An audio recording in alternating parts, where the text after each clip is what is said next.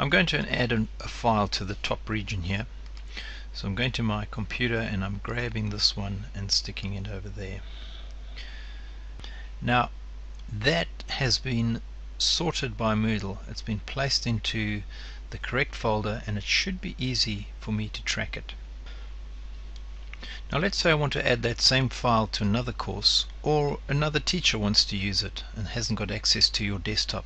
Well, here's a way to do it. Right, I'm in another course now and I want to add that same file here. Well, obviously I can just drag and drop it. Let's say I didn't want to do it that way for some reason. Maybe it's a very large file and I don't want to have multiple copies of it. Well, what I do then is I add a resource file, add. I need to enter the name, then I go down to the file area and go to the file picker, which is click add in the top corner.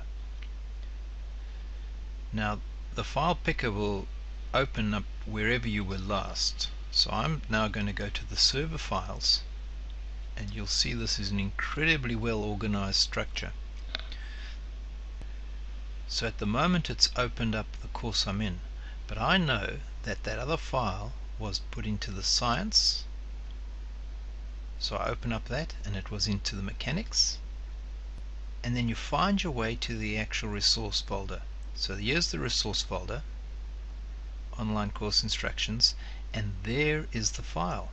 So what you do is you just click on the file, create an alias or shortcut.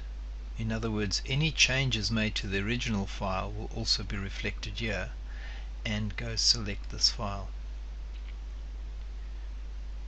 You will then see a little arrow there which tells you that it's a link or an alias. It's not a copy. Should anything happen to the original file, let's say someone deletes it, it's not a problem. This gets converted to a copy. If these were your files, then private files would certainly be the way to go. But if it was another teacher sharing a file with you, then this is the only way to do it.